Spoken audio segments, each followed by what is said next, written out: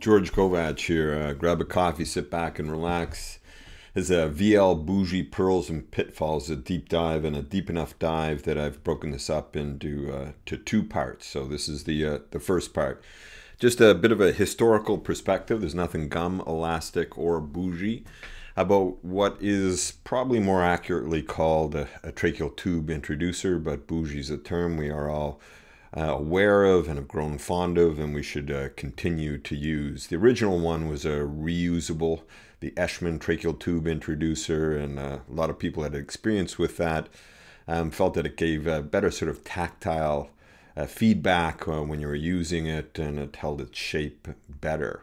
But the key aspect of all the bougies are the distal tip. So the distal coude tip holds about a 30-degree angle. There's some minor variation between one and the other, but it is an important point because sometimes you will pick up a bougie that might have been stored for some time, and it might have lost its distal tip, coude tip angulation. So this is the most important part. Make sure it is there.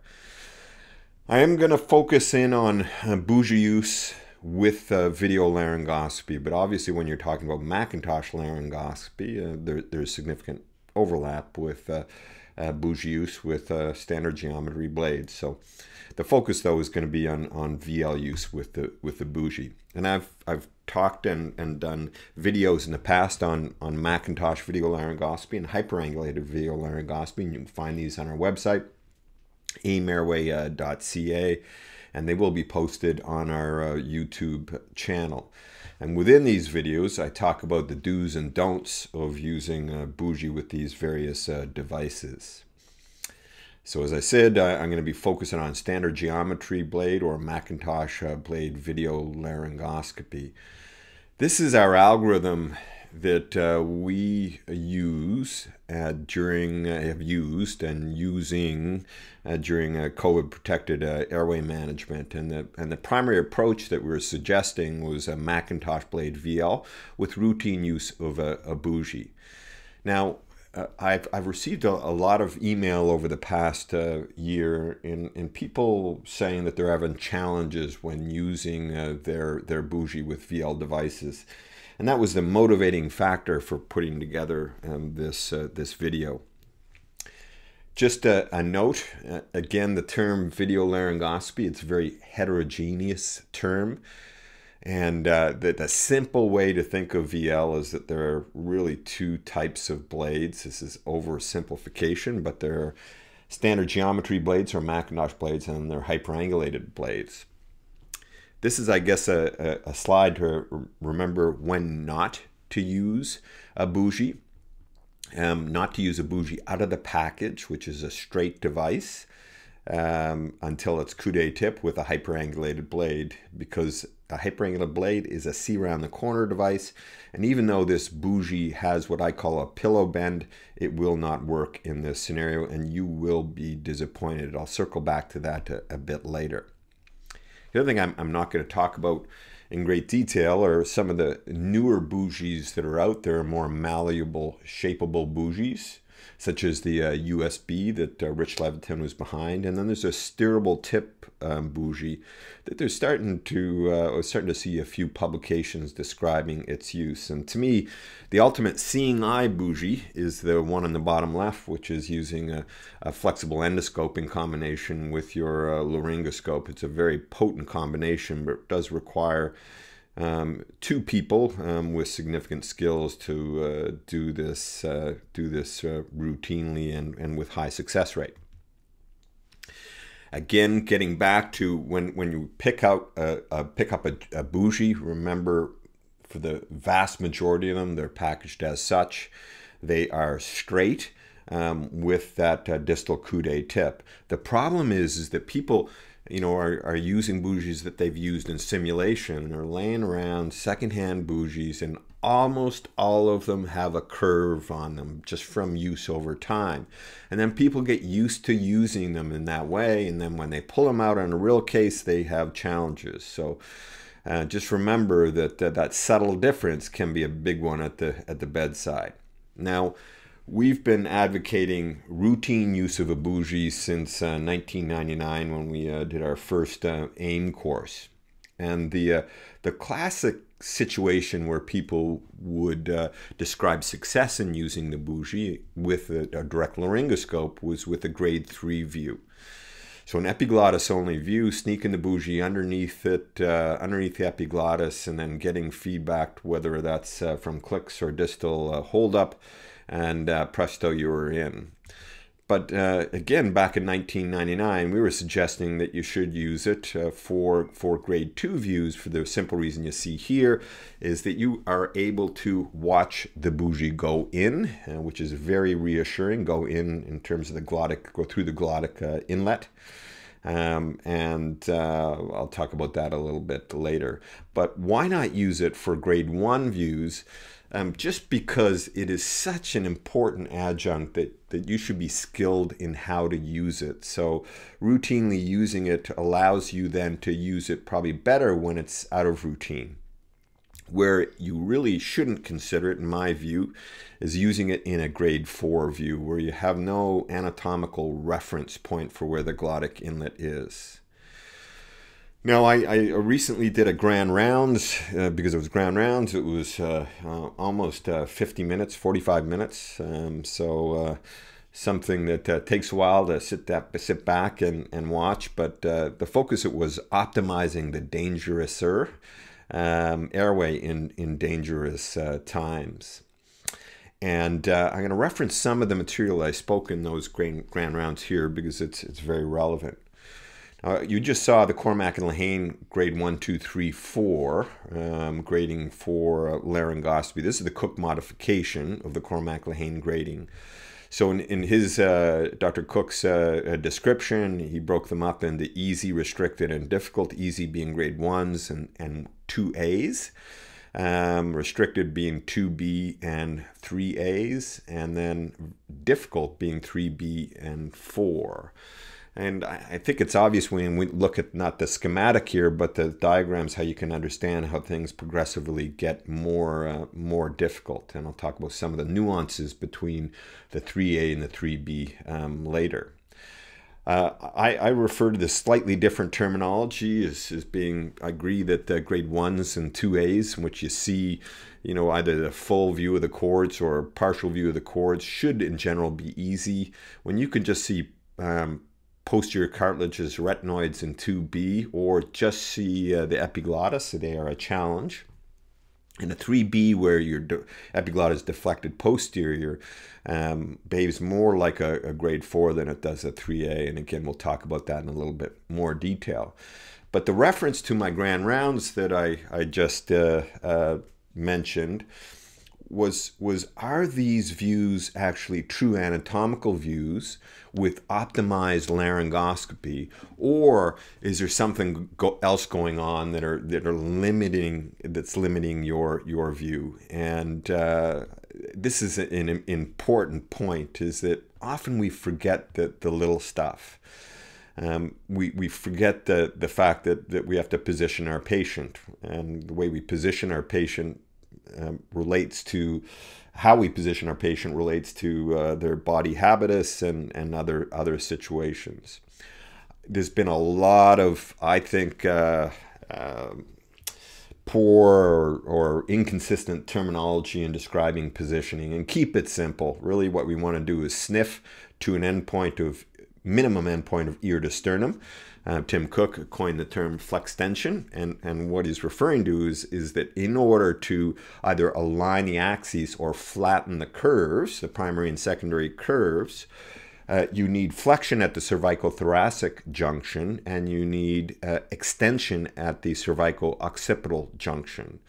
And the term ramped, I do not think should be used other than when we're referring to specific positioning for the obese patient, because there are very different definitions of what the word ramped means from a positioning point of view.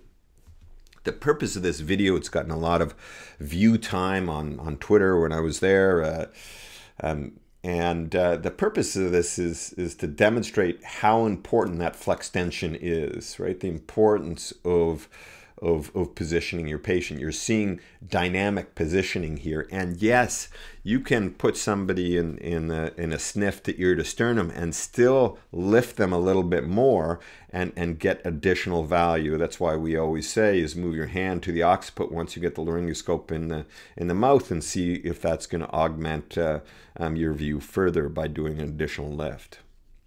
So our purpose when we're using standard geometry or Macintosh laryngoscopy, Macintosh video or direct laryngoscopy, is to get the best glottic inlet view, right, without significant force. And I'm gonna talk about this in a bit more detail. How do we get that? How do we get to that endpoint? This is what we refer to as EVLI, epiglotoscopy, volleculoscopy, laryngoscopy, and intubation. This is optimization for laryngoscopy and intubation, and I've spoken about this elsewhere. The term epiglottoscopy begins with you progressively going in looking for your friend the epiglottis, is a term Rich Levitin used.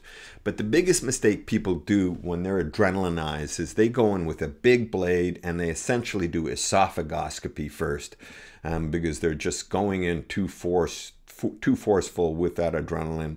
And so what you want to do is watch that blade tip disappear, gradually compressing the tongue to look for your friend the epiglottis, and then secondarily move it out of the way. And the way we secondarily move it out of the way is by doing what I've referred to as volleculoscopy. And I know this might seem like a new term that has no particular meaning, but I'm going to defend this here in the next couple slides. So we know that the best way to move the epiglottis out of the way is to engage the hyoepiglottic ligament, right, as you see here on the left. And where the hyoepiglottic lives is underneath what we can see with video laryngoscopy. I'm not suggesting that we go in to see it, but there's the median glossoepiglottic fold that runs from the epiglottis to the posterior aspect of that tongue. And it's by your blade tip being there just at the base of the tongue and the vollecula, you're compressing that hyoepiglottic ligament, which then will secondarily move the epiglottis out of the way, and voila, you see you'll be able to see your glottic inlet. Volleculoscopy, this part, it's a game of millimeters, right? So if you lift too early, right, you're not going to move that epiglottis out of the way if you lift at the base of the tongue. And I really think that this is the difference between somebody who's experienced and has expertise and somebody who doesn't. In other words, somebody's going in and they're doing laryngoscopy and they can't get a good view, and then somebody on that same patient with the same device gets a beautiful view. It's because people are using excessive force and they're not able to adjust their fine motor control to just engage that hyoepiglottic ligament at the base of the vollecula underneath that median glossoepiglottic fold. So this is an example of what you'll see is the median glossoepiglottic fold up top, and what you're going to see is the glottis, essentially everything shake here for force that's happening at the base of the tongue, and nothing happens, right? So there's a fair bit of force there, but the epiglottis isn't moved out of the way, right? But that's where the hyoepiglottic ligament lives.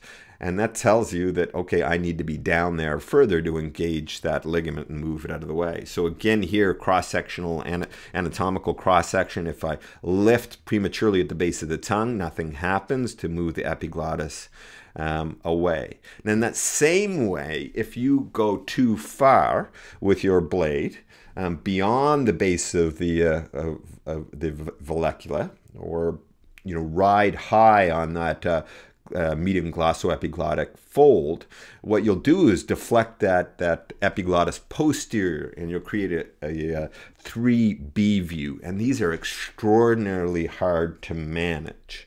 And I don't think that they're that common. And that the most common cause is an iatrogenic cause, is from you actually deflecting that epiglottis posteriorly. So what it looks like is before you saw the same video where they're prematurely lifting and it wasn't moving out of the way, and you just drop it down a couple millimeters and without any force. This can happen with 2 fingers. You can get this great view. So fine motor control is what you need, and that's what you're going to see here. Again, a premature lift does nothing, and then all the blade tip has to do is engage that hyoepiglottic ligament, and then voila, the epiglottis moves out of the way, and you're going to get a nice view of the glottic inlet. Right? So for laryngoscopy, and particularly standard geometry or Macintosh laryngoscopy, whether it's video or direct base, the better the view, the better your chances are of placing an endotracheal tube. And this is different than hyperangulated use VL, right? And I've talked about that in the other video that I talked about hyperangulated VL, and I'm not going to spend a lot of time here. But with Macintosh or standard geometry laryngoscopy, the better view correlates with a better tube delivery. So now we talk about epiglottoscopy, volleculoscopy. Now, how do we augment laryngoscopy so that we can intimate with a high first pass success rate? We call this 3-2-1. 3 things to do with 2 hands on first attempt. Right? So you should be psychologically preparing with every case. What am I going to do? What's my difficult laryngoscopy drill that I don't have to employ because that's what I'm going to do every time? And really what it means is using your right hand to help your left hand in terms of laryngoscopy. So the first thing we said, even if we've got the patient in a sniffing ear to sternum positioning, we can do an additional head lift to see if that does anything better. And we can slip towels underneath it, or we can then reach around ourselves and do ELM, external laryngeal manipulation.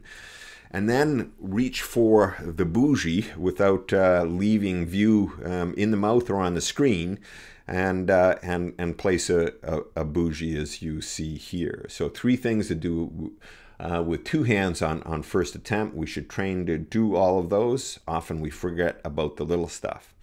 Now, when I showed that head of elevation video, or Sam Galley had posted this with tons of views, a lot of people were sort of saying, well, what are you supposed to do now, that you've got your right hand underneath the occiput? My answer to that is that, you need more than your hand to do laryngoscopy, whatever technique you're using. So to me, even though I call it 3-2-1, sometimes I need 2 hands, sometimes I need 3 hands, sometimes I need 4 hands to help you with that laryngoscopy. So yes, when you do a head lift and you get a better view, then somebody's going to slip towels underneath that. You've got them prepped to do that, to maintain that height. If you reach around and do ELM successfully yourself, then you're going to put somebody's hands there and guide them, and they're going to keep them there. You need extra hands to help you place the bougie. So yes, you need additional help to do all these things successfully. Yes, they can be done alone, but that's not what we were suggesting. So again, 3-2-1, head lift, ELM, and bougie use. So let's get back to the Cook modified Cormack-Lehane scoring. So we agreed that 1s and 2As are easy. What are the most common reason for not being successful for the ones that are challenging, or as I list here, the OMGs, oh my goodness type of views? And as I said before, I really think that the most common cause overall is us in terms of users, and we're not optimizing our approach. And therein lies, the critical features of laryngoscopy and intubation as outlined in terms of EVLI. I think I can predict who's going to be successful and who's not if I were to just feel their forearm and feel the amount of tension that they're putting when they're performing laryngoscopy. And somebody's got a lot of attention, a lot of sort of tension and adrenaline and force. You cannot do fine motor control. You're going to slip and slide forward and not be able to sort of engage that tip in the way that you need to. So it takes practice, and you shouldn't need a whole lot of force to do proper laryngoscopy and ultimately intubation. Now, if you look back at the study that has gotten a lot of attention regarding Bougie use, it's the driver study. So the JAMA driver study, it was a randomized study in which they're comparing routine use of a Bougie with a styleted endotracheal tube. And what was clear from there is that this group of emerged docs, they had a 98% first pass success rate. 98% first pass success rate. Tremendous and very, very impressive. And in patients that had predictors of difficulty, it was 96%. So, everybody's sort of saying, Bougie, Bougie, Bougie, that's the way to go. And I'm going to say Bougie, Bougie, Bougie. But the reason why they were successful in my mind, and they had this, it was part of their Airway bundle. This is a group that was committed to airway management and part of this study too. But and they had a lot of experience with Bougie use preceding this, and they were essentially they were doing Macintosh video laryngoscopy and performing an RSI. So it's this Airway bundle that was giving this 98% first pass success rate. It wasn't just the Bougie versus stylet, right? So there are other factors there. But this is an important message. If you want to be good at what you do, then you should have an Airway bundle to achieve high first pass success rate, as they did in this study. So when to use a Bougie? I don't think there's any debate. Certainly for the challenging cases. The 2B, and again, a 2B is really, you're just seeing aretinoids, posterior cartilages, maybe intraretinoid notch.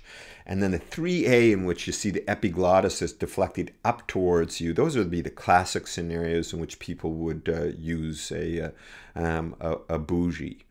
Now, with a 3A, and I'll talk about this a little bit more, this was historically probably the most classic scenario where people would do it, and they'd have a reasonably high success rate compared to stylet use because of the positioning of that epiglottis only grade 3 view, which I'll talk about in a minute. So classic scenario in which you look into the mouth and you might just see this, and you're riding that coude tip around the posterior aspect of that, caressing the posterior aspect of that epiglottis, hoping it's going to slide into the glottic inlet. And many people will think that they don't need to use it if they see some aspects of, and I can't argue with people not using it for grade 1s and even grade 2s, but I think given the data in the driver study that I'll present a little bit more detail, we can feel comfortable in advocating for routine use in that scenario. So in the 2As and in the 2Bs for sure. So classically it was the 3As, but certainly the 2Bs and even the 2As. And if we look at the evidence from the driver study, not so surprisingly, the most significant effect was seen in the grade 3 views, 96% when routine use of Bougie compared to 40% with a styleted endotracheal tube. But the grade 3 views didn't, there weren't as many as there were grade 2 views. So proportionally, the biggest effect of this study was really in the grade 2 views. So 97% with the Bougie compared to 66% with the styleted group. And the reason for this, as I'll show in a subsequent slide, is that you watch the Bougie go in as opposed to the endotracheal tube obstructing your view near the end. 99% compared to 96% in the grade 1 view. So there was still some benefit over a Bougie versus stylet in this group, but not nearly as much as it was in the other two grades as I just described. And then grade 4, as I said, it's really not something that's advisable to do when you have no anatomical reference point. So grade 2 views, whether it's a 2A or 2B, why should we use the Bougie? Again, if you look grade 2s all together, 97% with the routine use of a Bougie versus 60% with the stylet. And the reason why the stylet and tracheal tube was failing this often is because, as you can see, that as the tube approaches the glottic inlet, you lose view of the chords of that glottic inlet, as opposed to when you use a smaller diameter adjunct such as the Bougie, you watch it go in, right? You don't obstruct your view. And then once you're in and you watch it go in, then it's simply placing your endotracheal tube over that Bougie and away you go. So many people will ask, are these numbers, these 98% and 96%, is this something that we can all expect? And there's no question there's some study effect here, and the fact that this was at an experienced center and that was experienced with Bougie use. But it wasn't just the Bougie that was bringing the value. It was the fact that it was part of an Airway bundle, and if we want to improve our first pass success, then all of us should have an approach, a common approach, an Airway bundle to help us achieve that goal. So when and when not to Bougie. Let's focus. We just finished talking about the 2As and 2Bs. What about grade 3s and grade 4s? Well, first of all, let's look at the incidence. It's more difficult views, in particular grade 3 views and grade 4 views, are more common in the emergency department compared to the operating room. And I'm not going to get into details as to why that may be. There's no question it's going to be related to skills and other things such as environment. But let's look at grade 3s, because that's something you need to understand anatomically. So what's the difference between a 3A and 3B view? Well, it is the world of difference at the bedside. So a 3A view they're both epiglottis only views, but a 3A view, the epiglottis is deflected up towards you. You've engaged that hyoepiglottic ligament. You're compressing that median glossoepiglottic fold, and the epiglottis is tilting up towards you. You still can't see any of the glottic inlet, but you can slide the epiglottis, slide your Bougie in underneath that, as opposed to a 3B view in which the epiglottis is deflected posteriorly against the posterior pharyngeal wall. And think of this as sort of almost a closed door to your glottic inlet. And your coude tip isn't going to be steep enough or acute in an angle enough to really manage that. So with a 3A view, you can manage it with the coude tip. With a 3B view and that deflected epiglottis deflected posteriorly, you really can't manage that. Now, some people have described success with that by using the Bougie to pick up the epiglottis. But in general, a 3B view behaves more closely to a grade 4 view in terms of success rate. Now, I contend that the most common reason for a 3B view is the user. And their blade tip and their laryngoscopy isn't going so well, and they've probably got a tense forearm and too much force that they're not engaged in that hyoepiglottic ligament and compressing that median glossoepiglottic fold. As stated, I don't want to spend any more time on this. 3B views are things that should cause anxiety and are, oh my goodness, very, very, very difficult airways if they are truly anatomically grade 3B views and behave in a similar way to a grade 4 view.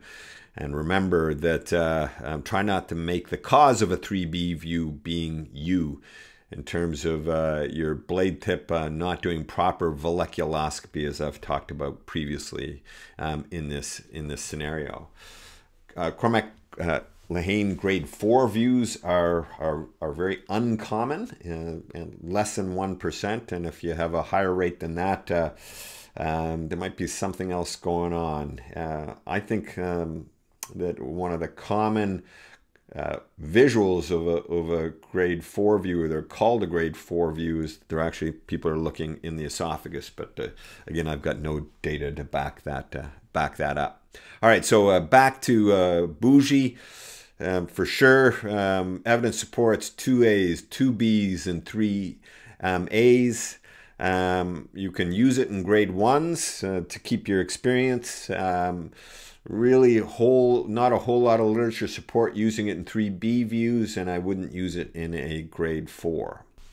All right, so this is enough for part one. Part two is going to be all about bougie mechanics. How we can optimize its use, and again, the focus is going to be with video laryngoscopy and where things will potentially go wrong. So some stuff to look forward to in part two coming up.